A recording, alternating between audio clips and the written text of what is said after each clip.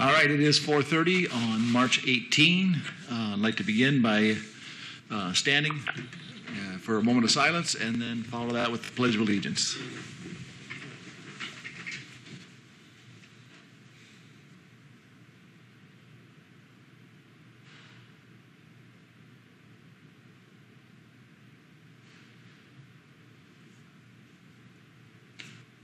Join me.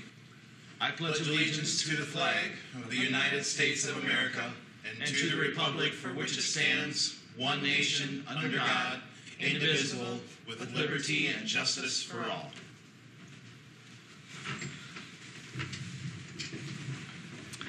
All right, before we go to roll call, I just want to make sure that everybody who is listening by phone is hearing me, hearing us, and I want to just make sure, I want to see who's all out there. So, Sam, are you there? Hello? I am. Sam, okay. Pete, are you with us? Pete Hamill, are you with us? It's *6 to unmute. *6. Pete's got to push the *6. Oh, okay. Pete, if you can hear it, press *6.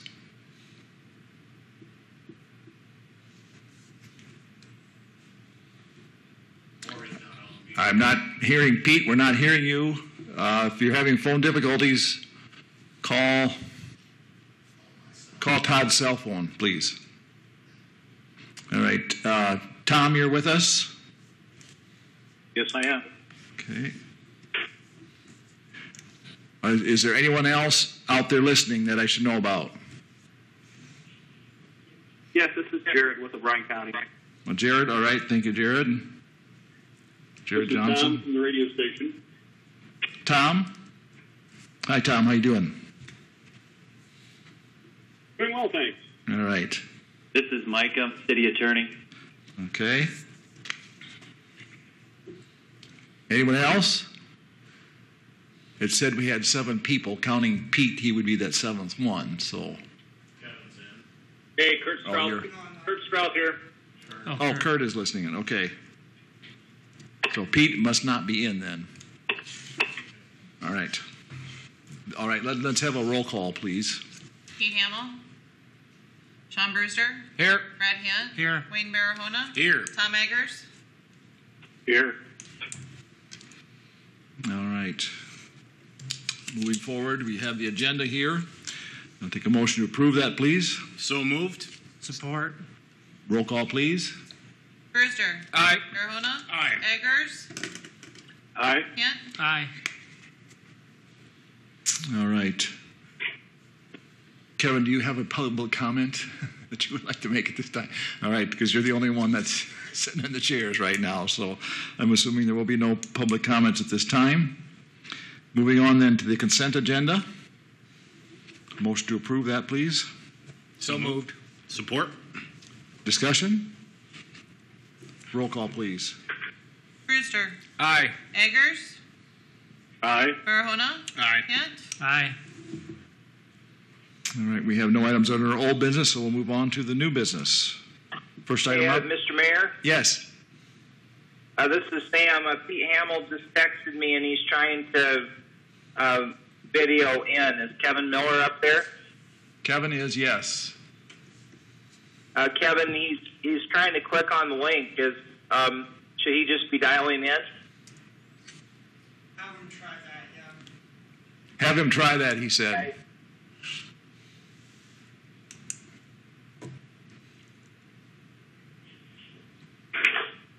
Do you want us to move forward or just wait a minute, Sam? Yeah, let's give it just a minute. I'm giving him the number. Okay.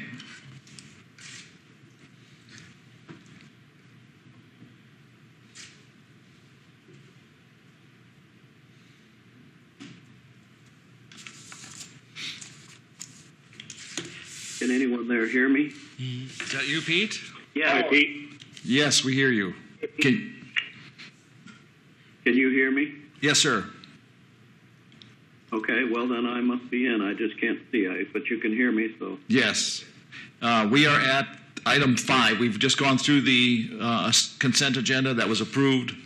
We're moving on to new business under item 5A. Okay.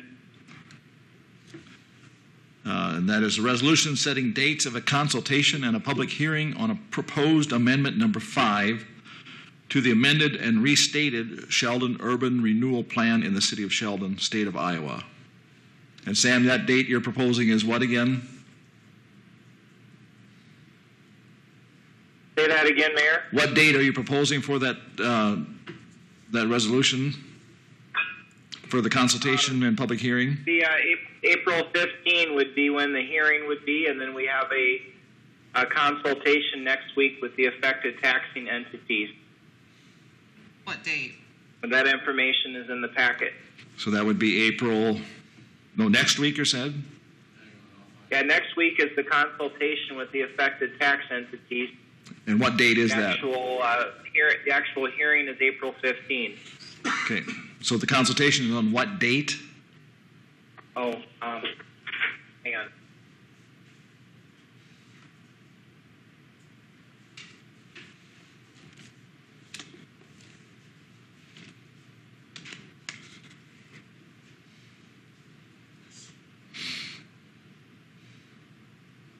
March 25 at 10 a.m. Okay.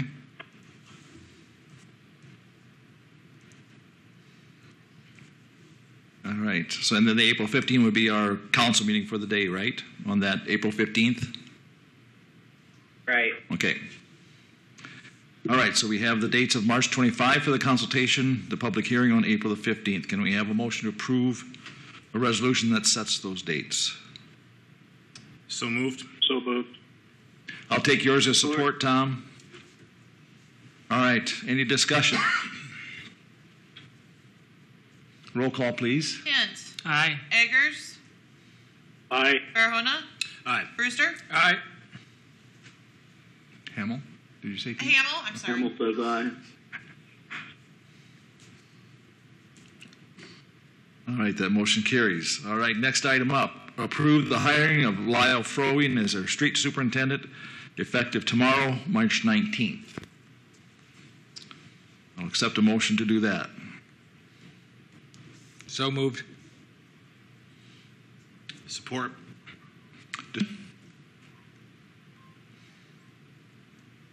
Roll call, please. Hint. Aye. Hamel. Aye. Farahona. Aye. Eggers. Aye. Brewster. Aye. All right, that motion carries.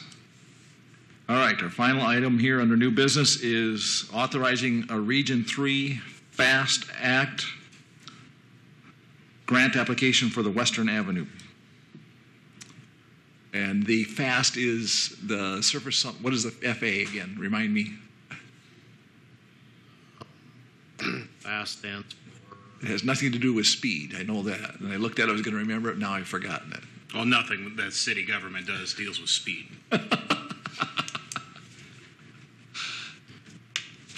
Fixing America's Surface Transportation. There we go. So, yeah, this is the same grant that we applied for when we did Country Club Road, East 9th Street, and 16th Street. It's monies that are made available to the 9 counties in northwest Iowa. We'll be going up against other cities and counties for these monies. We'll all be applying for the same monies. We would be applying for a 60-40 grant. Western Avenue would be the proposed project. The total estimated cost of that project is $2.349 million. That's total cost. Engineering, not an acceptable amount. So the grant application would be $2.105 million. With getting $1.263 million from the grant, the city would have to cover the $842,000, which is 40% match, and then on top of that, the engineering, which is estimated to be at $274,000. If we apply for the grant and get it, I would anticipate construction in the year 2024. It would likely cover 2 budget years for us, 23-24 and 24-25. If you say yes today and we get it, you're essentially saying that the city of Sheldon will support their $1 million+ in monies when the grant comes. So we'd be supporting $1 million plus in the year 2024, and in return receiving hopefully up to 1.63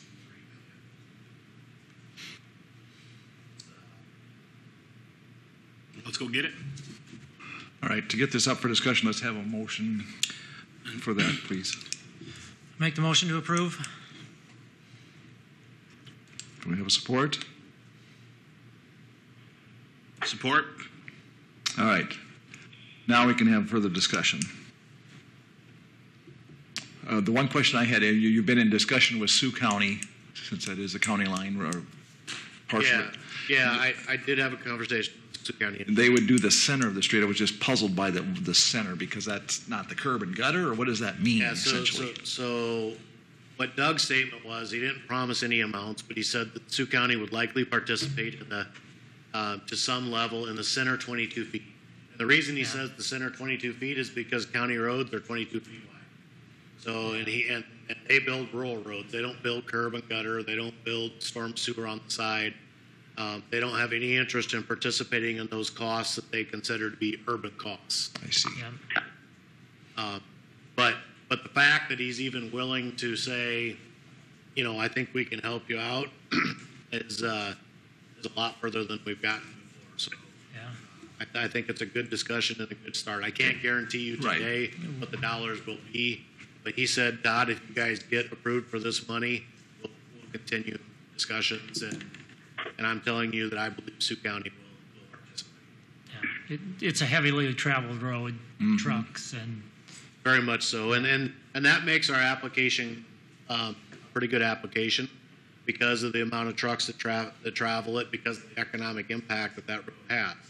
But I do want everybody to understand that when we walk into the room to negotiate for this grant, there's going to be around $3 million in grant funds available this year. They'll be asking for $1.2 million. So this could be an uphill push, but we'll do our best to see what we can get. we don't know unless we don't try. The answer is no if you don't ask, right? Yeah. Right. And it's kind of like the airport project. If we say yes now, we are more or less committing ourselves to it, as you said. We are. I mean, they fully anticipate that if they give us the grant, that we'll come up with our Oregon in 2024. Yeah. This is the same project we used on 16th Street. Right. Funds. Very, very true, Brad. Same monies we got on 16th Street. And if you remember, 16th Street is not supposed to have been constructed yet. But grant funds became available early because some other projects backed out. So they came to us and said, hey, can you do your project early? And the council said, yeah. So we then authorized the monies and did it early. So that's also a possible scenario here, this one then, correct? Certainly not impossible. Okay. But we could say no. We could say we don't have the ability to do it early. We'll take our money in 2024. Sure. Okay. Pete or Tom, do you have any further questions? I don't know if you're hearing all of this discussion or not. I am. I'm just wondering which budget this would fall under. Then the 2023 budget. This will likely span, Tom, 2 fiscal years, because we'd be looking at bidding a job in the spring of 2024 with completion in the fall of 2024. So this would fall into So it wouldn't start in summer. So I would say we could catch the tail end of 23, 24, and the beginning of 24, 25, because the monies would come from federal 24, which starts in October of 23. Well, I think it falls in line with this year's commitment towards, community improvement of our streets, and this is a major throwaway in our engine for the city. So, Yeah, I agree with that. The other thing, just so everybody understands too, these monies are not just available for any street in town. It has to be a major collector, farm to market road. So 2nd Avenue, 16th Street, Western Avenue, Country Club Road, East 9th Street, and I believe some portions of Washington Avenue qualify. But beyond that, no other roads in our community qualify for these monies. So it's not like we can use these monies on Oak Street, for instance. Sure. No. Okay. It's a appreciate the explanation.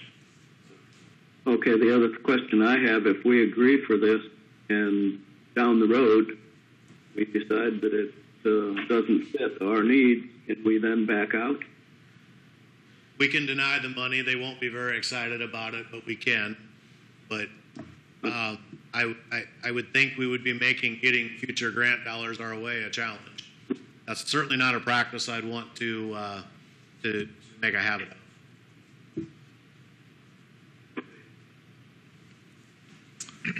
Why 2024? Is that how far out the grants are? Or? Because the monies that we are going for are monies that become eligible in the federal fiscal year 24, which starts October of 2023. Yeah, that's why. This grant program always works this far in advance. And it helps everybody program and plan. Yep. Okay. Ready to vote? Roll call, please. Brewster. Aye. Eggers. Aye. Hamel. Aye. Kent. Aye. Farahona. Aye. All right. Moving on. Sam, we're ready for your report if you have anything for us. Yeah, can you hear me? Yes. Yeah, well, my report is self-explanatory. It's fairly short. A couple of things to add is my conference to Iowa City this week for League of Cities was canceled. So instead of being in Iowa City, I'm actually downstairs, and the reason I'm downstairs in my office is because I went through O'Hare twice over the weekend on my way to a funeral in Traverse City, Michigan, and talked to two healthcare professionals who said even though I wasn't exhibiting any sort of symptoms, it was best for me to stay away from other people and simply work in my office. So that's what I'm doing. With that being said, I would like to yield the remainder of my time to Jared Johnson, who's dialed in. I've asked him to join our meeting today and give us a brief update from his perspective. And before I do that, I'd like to thank Kevin Miller for his assistance and Todd Ewell in getting this virtual meeting set up on such short notice. Thank you, guys. All right, Jared, are you with us? Yes, this is Jared Johnson with Bryan County Emergency Management. Can you hear me okay? Yes. Just if you speak slowly and clearly, I think we'll be just fine. Very good. Thank you. Thanks for your time this afternoon. As you all know, the last several days, last week, have been a lot for a lot of people due to the COVID-19 preparedness activities, response activities, and planning that's going on. There's been a lot of information sharing that's been going on over the past few days. What we've been trying to do is disseminate that information as quickly as possible to local partners so that you have the information that you need to help share that with local community members. Over the last 2 days, there's been additional information coming out over potential assistance programs that may become available. This morning, I participated in a statewide conference call to find out a little bit more about that. There was also a conference call yesterday which provided some information about the assistance programs that will become available. So right now, due to the nationwide emergency declaration that was declared on March 13, 2020, all of the 99 counties in Iowa are eligible for public assistance. So I have been recommending that facilities that could be potential applicants, that they start to document things that they are doing in response and planning for COVID-19. So that way you have that documentation ready. It's available, if it does become available. Right now what they've mentioned is that assistance that would be available through public assistance Category B only, which is emergency protective measures you'd be taking to help save lives, property, and health and safety. That would be 75% federal funding. What Iowa Homeland Security and Emergency Management is planning to do is next week or the week after, they are planning to have some applicant briefing, which we've done that before. We held one a little over a year ago, actually, at the Sheldon City Hall. And once that information is received, I'll make sure that gets sent out so individuals can participate on the applicant briefing remotely. Again, like I mentioned before, a lot of community members have been working together to try to identify ways to help out individuals the best that they can on their situation. Things are changing on a daily basis. So as we receive information, we're going to keep on trying to get it out to you so you can make the changes that you need to. I was wondering, does anyone have any current questions you've received or anything that we can help with? Jared, Wayne Barahona here. You talked about the businesses that could potentially receive relief documenting what they need. Could you be a little bit more specific on what types of businesses could be benefiting from this funding and what kind of documentation steps they would need to take? Sure. Good question. So right now for Small Business Administration, the state is looking for economic injury data from businesses to use that to provide data to the federal government to support activation of assistance programs. So there is an economic injury worksheet that businesses may submit to me, and I can forward that to Homeland Security. Some businesses have sent it to them directly as well. So right now, what they're trying to do is just gather information over how you are being impacted. Some businesses are reporting, this is what we usually receive for revenue during this time frame, but this is what we currently are receiving. COVID-19 is affecting us greatly, and we need support. So they're looking for information like that from as many businesses as possible to help support the application that they're going to send to the federal government. And is there a place online that we could get these economic injury worksheets and further information? Right now, you can obtain it by using. So Kurt should have the sheet along with Sam. Should have the sheet as well. So if a business would like to receive that document, I would recommend reaching out to the City Hall to receive a copy. Hey, Wayne, you guys hear me okay? Yes, sir. Hey, this is Kurt. We do have access to that economic injury sheet here. And just so everybody's aware, we've created a Google Doc that we have pinned to the top of our Facebook page at SCDC. And as part of that Google Doc, we have listed all the businesses who have made adjustments to either their hours or the way they're doing business today that's changed, as well as all the resources that we've been getting from both the state, which includes the economic impact surveys that we've been sending out to the businesses. So if anybody wants to receive that directly, I would encourage them to either go to our Facebook page or contact us at the office, and we can send out that direct link to that Google Doc. Thank you, Kurt. Are there any other questions for Jared? I guess one more question that is probably above your pay grade, but Jared, what's next?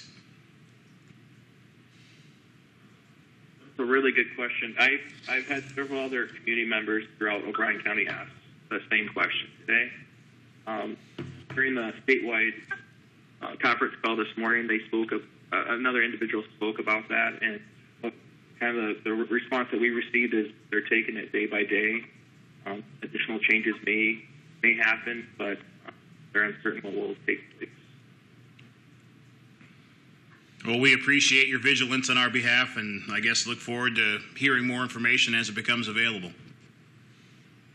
Thank you. I just wanted to say thank you, Jared, for all your hard work the last couple of days for the county and also for the city. We appreciate it. Thank you. Mr. Mayor? Yes.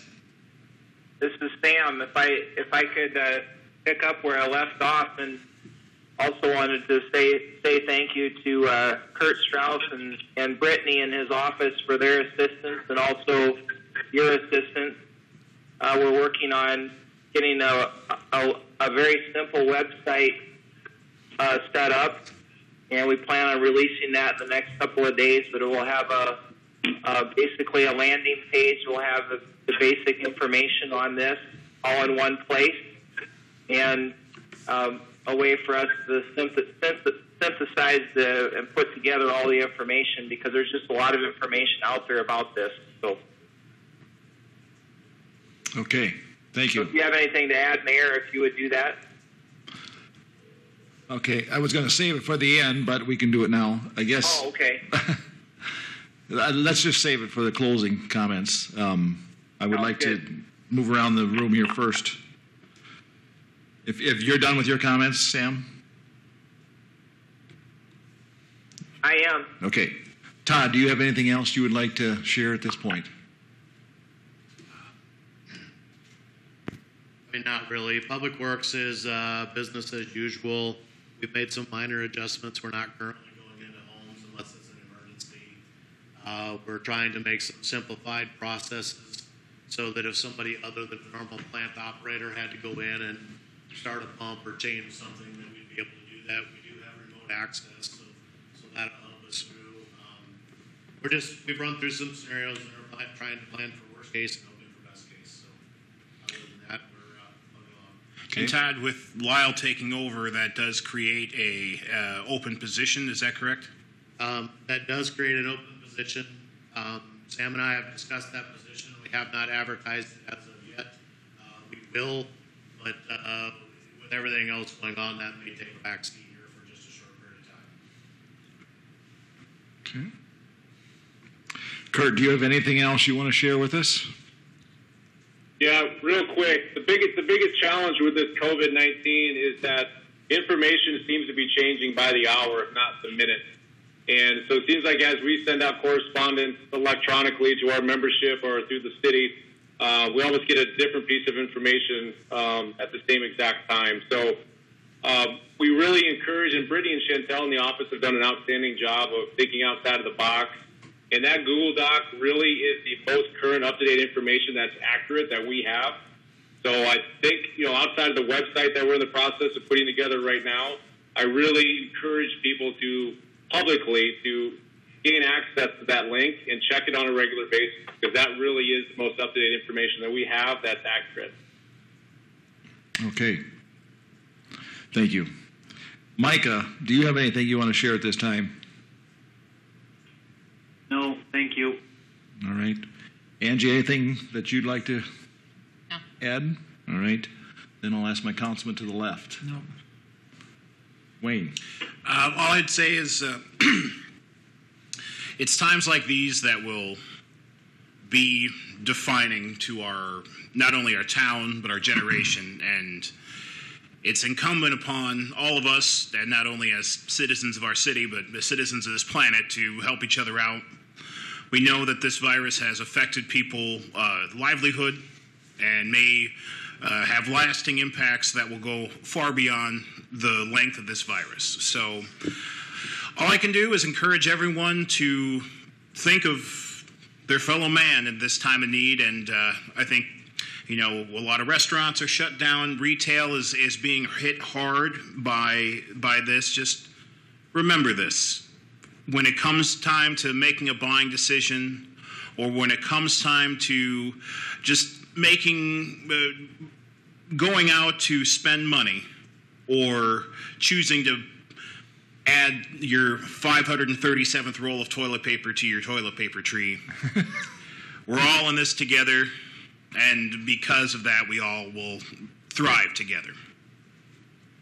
All right. Tom, do you have anything you'd like to add? Not today, thank you. And what about you, Pete? No, I'm good, thank you. All right. I would somewhat echo what Wayne has said. Yesterday we had a meeting with several leaders of the various organizations that are part of this community and discussed our response, what efforts we are currently doing, each organization is involved with, how can we do that better, perhaps by cooperating together, making sure that we're not duplicating efforts, and as many of you know, I mean, someone who just said, I think Kurt said that it's changing, the information is changing in our packets. Last Thursday, Sam had written and it included a comment from the IPH, iowa.gov. There is currently no known community spread. And this is a very fluid situation. We urge the public to closely monitor messaging from the Iowa Department of Public Health for updated guidance. At that point, 5 days ago, 6 days ago, schools were still open. We weren't really even thinking about closing as a city hall, but those things are happening. And this, I think, as a community, we could be all over the board in terms of a reaction. We can think this is making a mountain out of a molehill. We can be panicking. I guess I would just urge everyone to take it seriously, but don't panic. There are a lot of things that are happening. There's assistance available. We will get through this. And I think in the end, we will be better as a result of it. If you don't know and you need information and you don't have access to electronic information, you can call City Hall, you can call the SCDC office, you can talk to a neighbor, call a neighbor. But take it seriously, but don't let it overwhelm you. Don't lose sleep over it at this point. We're going to get through it. So maintain a certain degree of prudence in terms of how you're conducting your affairs, the groceries and whatnot. Buy what you need, but don't make sure that there's enough to go around as well. And where that balance is going to be a difficult thing to find. But again, just exercise prudence, be patient with one another. Everyone is doing the best we can. I hope at one point down the road we can say this was a lot like the Y2K thing. Some people weren't even born back then, but there was a lot of uncertainty and a lot of fear of what's going to happen, and we got through it, and it wasn't that bad. And I hope that that is the case here too. But at the same time, because of our preparation, we don't want to be down the road saying we should have done more, we could have done this, and that is why all these precautions are being taken. So continue to give us your patience. And don't be afraid to ask questions. Call in, email. There's lots of ways to communicate, but we will get through this. One more thing I do have, just while you're at home, the census envelopes have come in the mail. I think it's important that everyone fill that out so we get an accurate count in terms of how many people we have in this community. A lot of our funding is based on those census figures, so please take that as seriously as well. Get those census figures filled out and turned in. And if the census taker shows up at your door, please answer their questions, maintaining that 6-foot social distance, perhaps. So that's all I have at this point. I take a motion to adjourn. I was going to add to that, Greg. They talked about yesterday the Iowa 211 number they could also call, and the Iowa 211 website for information pertaining to Iowa. Yep. So you were listening to that. I thought I'd just mention that. Very good. Thank you. Make a motion to adjourn. Support. Roll call. Eggers. Aye. Hamel. Aye. Farahona. Aye. Hand. Aye. Brewster. Aye. We are adjourned.